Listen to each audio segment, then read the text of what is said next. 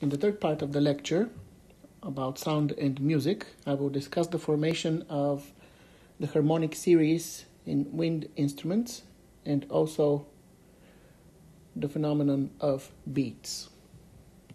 Wind instruments are based on the principle of passing air through a cavity.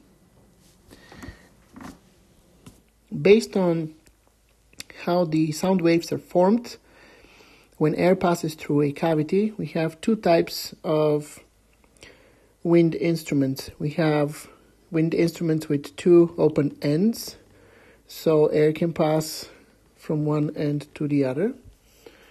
And then we have instruments with one open end where air enters the open end, reflects from the closed end, and comes out again from the open end.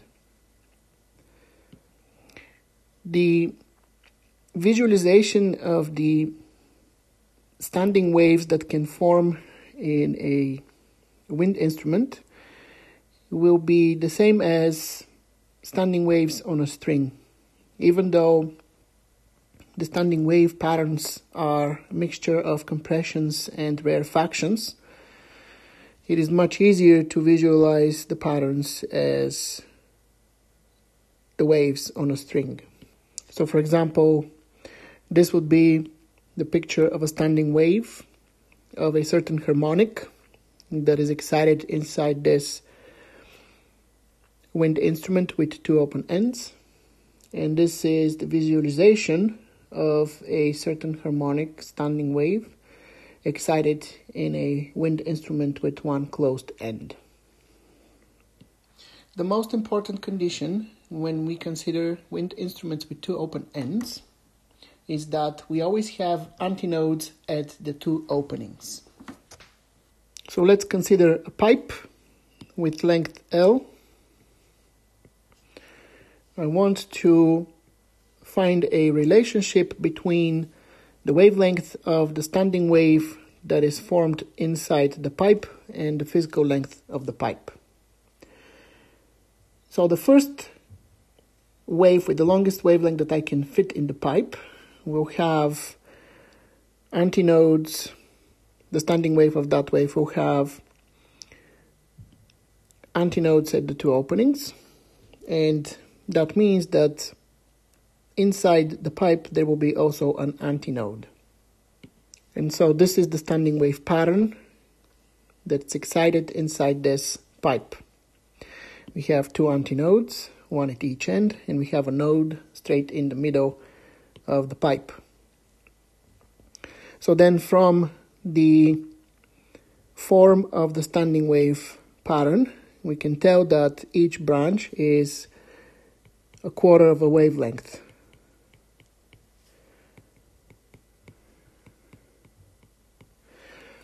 So then, by simply counting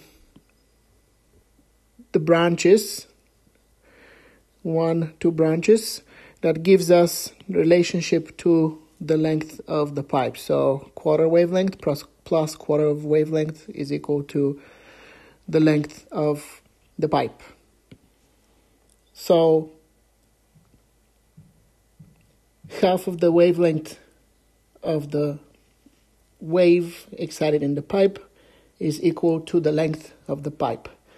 So then I am ready to write down the wavelength of the first harmonic generated in the pipe. And the wavelength lambda 1 is equal to 2 times the length of the pipe. Now let's do the frequency of the first harmonic. To be able to write an expression for the frequency of the first harmonic, again, I'm going to use the relationship between the speed of the wave, the wavelength, and the frequency. So the speed of the first harmonic will be the product of the wavelength and the frequency of the first harmonic. So the first harmonic from here is equal to V divided by lambda 1. And using the result that I have for lambda 1, I get that the first harmonic is equal to V divided by 2 times the length of the pipe. When I discussed the harmonics of stringed instruments, the speed V was the speed of the wave in the string. Here, since now we have sound waves that are excited in air, this speed here, V, will be the speed of sound in air. So V is the speed of sound in air. So here are my two expressions that I will need to generalize or derive a general formula for the harmonics in a wind instrument with two open ends. Now let's look at the second harmonic for a pipe. The standing wave that corresponds to the second harmonic excited in the pipe will have two nodes and again two antinodes at the openings as the initial condition that I stated requires. The length of the pipe itself is L. So again, I want to find a relationship between the wavelength of the wave inside the pipe and the physical length of the pipe. So let's look at the branches of the wave inside the pipe. So here we have lambda over 4, here we have half of a wavelength, and here again we have a quarter of a wavelength. And the same we have here, quarter of a wavelength, 1/2 of the wavelength, and again quarter of the wavelength. So from the standing wave pattern here, we see that the physical length of the pipe corresponds to 1/4 plus 1/2 plus another quarter of the wavelength. So we have 1/4 plus 1/2 plus 1/4 wavelength, which is 2/2 wavelengths is equal to the length of the pipe.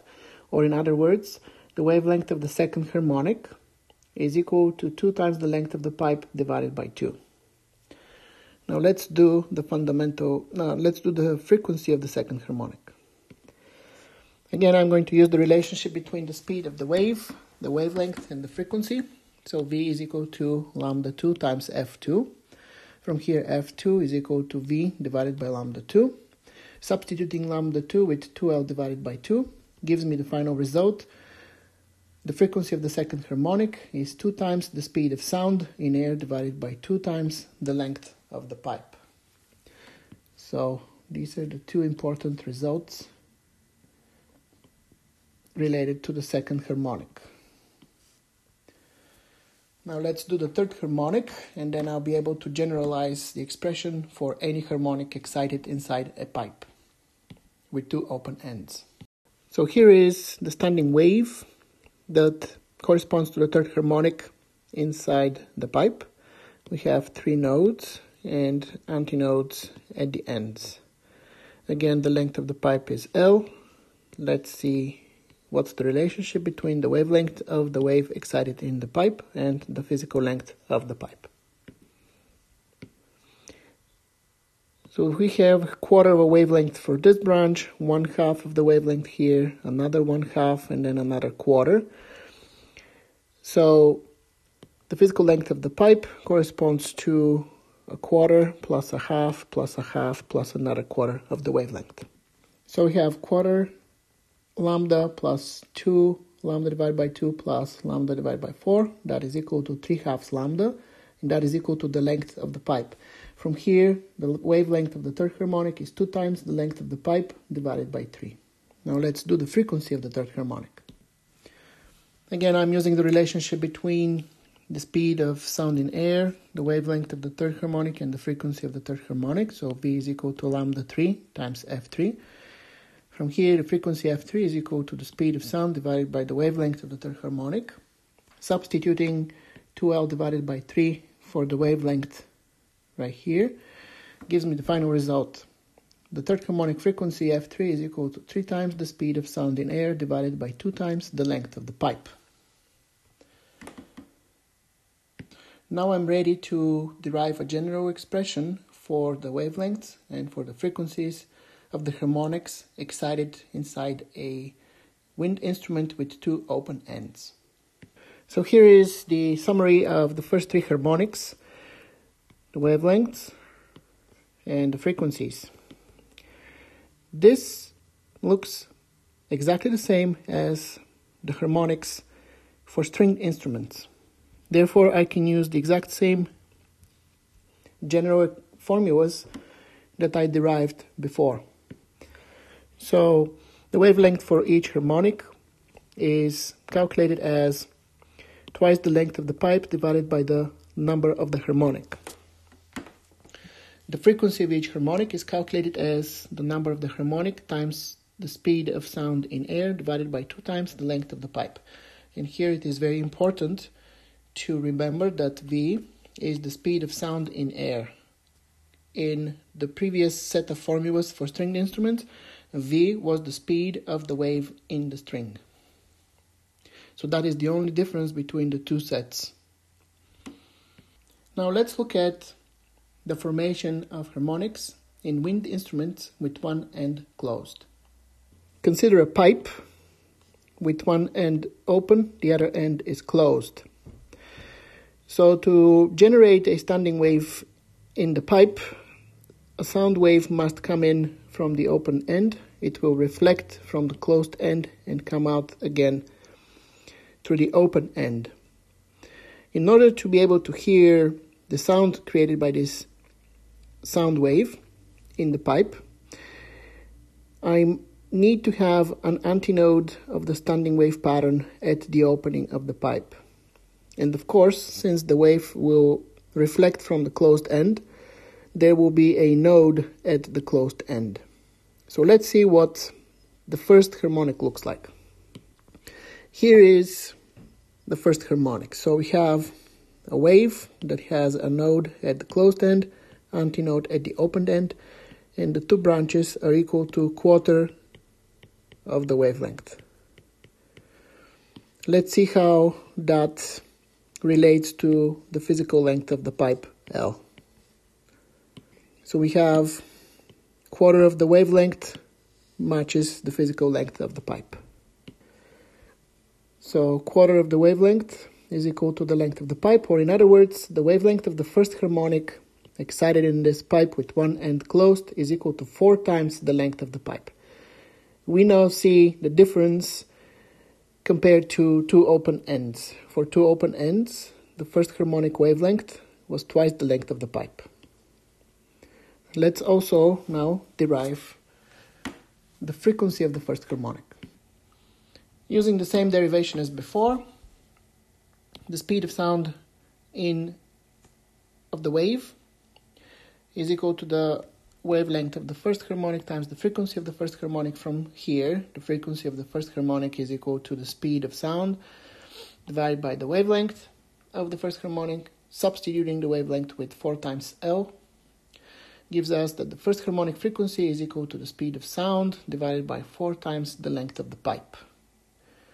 Now let's consider what's the next harmonic.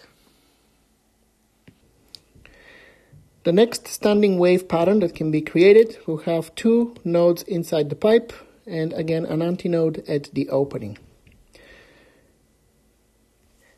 The branch here is half of the wavelength, and this branch here is quarter of the wavelength, and this branch here is quarter of the wavelength, and this branch here is half of the wavelength. Again, let's take the length of the pipe to be L. Let's see then what's the length of this harmonic compared to the physical length of the pipe. So we have half of the wavelength plus quarter of the wavelength, which is 3/4 of the wavelength, fit the length of the pipe. From there, the wavelength, which I'm going to label with lambda 3, is equal to 4 times the length of the pipe divided by 3. The reason I'm labeling this with lambda 3 and not lambda 2 is because there are no harmonics with even numbered, so there are no even numbered harmonics that can be excited in a wind instrument with one end closed. Only odd numbered harmonics can be excited. We are going to see when I get to the point to derive the general rule for calculating the wavelengths and the frequencies of those harmonics, that we have only the odd numbered harmonics available. Now let's calculate the frequency for the third harmonic here. Now I know that in the title here I said the second harmonic, but I wanted to really make a contrast with actually what we are calculating. So this is the third harmonic. So the more appropriate name here would be third harmonic.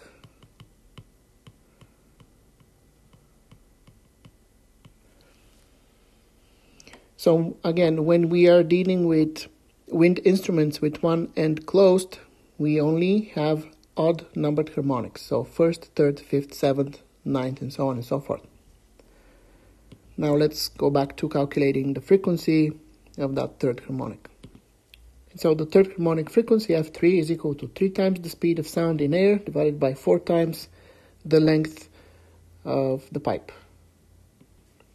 Again, the third harmonic frequency is equal to 3 times the speed of sound in air divided by 4 times the length of the pipe. Let's do the next harmonic. So here is the standing wave that corresponds to the fifth harmonic that can be excited in this pipe with one end closed. We have 3 nodes and an antinode at the opening. So the first branch here is half of the wavelength, this branch also half of the wavelength, and this is quarter of the wavelength. And the same for those other branches. The length of the pipe, again, I'm going to select to be L. Let's see how the wavelength relates to the length of the pipe.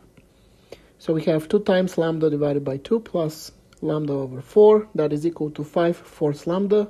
That is equal to the length of the pipe. Or in other words, the wavelength of the fifth harmonic is 4 times the length of the pipe divided by 5. And the fifth harmonic frequency, F5, is equal to 5 times the speed of sound in air divided by 4 times the length of the pipe. Now I'm ready to derive general formulas for all harmonics that can be excited in a pipe with one end closed. So here we see that for the wavelengths of the harmonics, we have 4 times the length of the pipe divided by 1, then by 3, then by 5. And so for the following harmonics, the 4 times the length of the pipe will be divided by an odd number. Then for the frequencies, we see that the coefficient in front of the speed of sound is 1, then 3, then 5. So therefore, for the following harmonics, the coefficients will be also odd numbers. The general formulas then for the wavelengths and the frequencies of the harmonics that can be excited in a wind instrument with one end closed are: the wavelengths are equal to 4 times the length of the pipe divided by n, where n is an odd number. And for the frequencies, we have n times the speed of sound in air divided by 4 times the length of the pipe, with n being an odd number. The next concept that I want to discuss is the concept of beats. So when 2 sound sources emit sound waves with nearly equal frequencies, an effect known as beats is produced. The new sound has a frequency which we call F beat that has a variable amplitude. So the new sound produced has a frequency F beat and has variable amplitude or intensity. The beat frequency is calculated as the difference of the frequencies of the 2 waves that interact with each other. So here is an image of 2 waves before and after interaction. Here are the 2 waves. They have very close frequencies. And when the 2 waves interact with each other, this new wave is formed that has a frequency that is equal to the beat frequency, which is calculated as this difference. And it has variable intensity. As you can see, we have regions here with high intensity and regions with low intensities, followed by regions with high intensity and then regions with low intensity, and so on and so forth. So the intensity of the beat wave is constantly changing with time. With this, I'm going to finish the lecture on sound and music.